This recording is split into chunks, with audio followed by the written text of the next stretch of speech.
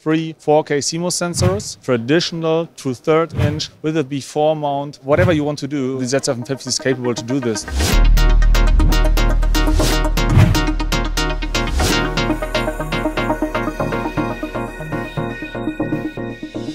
Hey guys, I'm here with the Z750, the new 2/3 inch 3 CMOS sensor camera from Sony. So Sebastian, maybe you can talk us through it. Of course.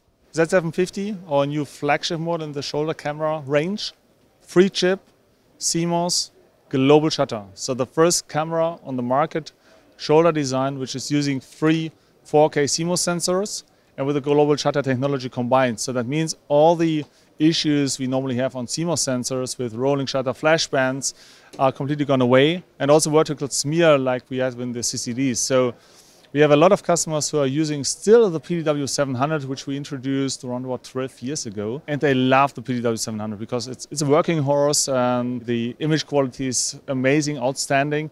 And the design and the buttons and the configuration, they know everything about it, right? Correct, as I said, working horse. So, and they said, okay, now it's the time we are looking into a camera which is following this, of course, design usability, and we want to go the step from HD to 4K or Ultra HD. So we want to have also the 3-chip, but we don't want to get the CMOS rolling shutter artifacts, for example, because they are shooting news with a lot of flashlights, fast pannings, and yeah, the Z750 is eliminating all of this. So it's the camera which is capable of doing, of course, HD, so still HD. So XDCAM HD422 is a codec which is inside, which can do, of course, Ultra HD, so intra, but also long GOP.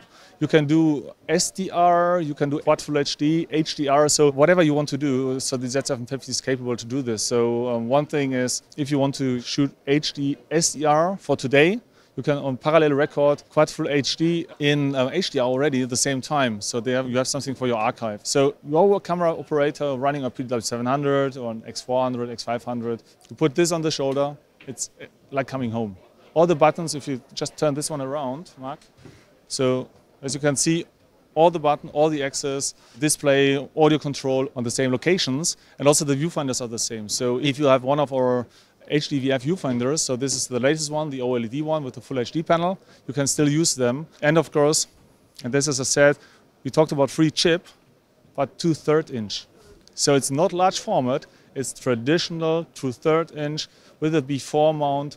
So this is really the case where we said, okay, for news, for sports, we can go up to 120 frames in HD, where you want to have zooms from Canon or Fujinon you cannot have for large format lenses, and you need to have a quick action, or you have a scene which you cannot repeat anymore because something has missed or has gone wrong. The Z750 is the best choice for you. Aside from all the things that are similar than before and then earlier models, what is different? I think we have a new 12G SDI output on the backside of the camera, right? So this is a hardware change in the camera. So because we are talking about Ultra HD camera model, or let's call it 4K, also need to bring this sometimes out of the camera for a monitor or something, and we don't want to use 4 BNC cables. So we want to make it easy. So it's 12G, just one single BNC. Another thing which is new, so when we talk about 4K or Ultra HD with Venice, for example, we are talking about intra codecs. So we are talking about data rates which are going up to 500 or 600 megabits. So for a broadcast station, a little bit heavy for daily business and news gathering, all these things. So what we have done, we expanded our XAVC long GOP codec for the Z750 and implemented a version which is XAVC long GOP 422 10-bit in 200 Mbit. So that means if you run an XDCAM 422 8-bit at the moment with 50 Mbit, now you have only 200 Mbit. So your resolution is going by 4, but also only the data rate. So it's a high quality 4K codec, 422 10-bit, but with really low data rates.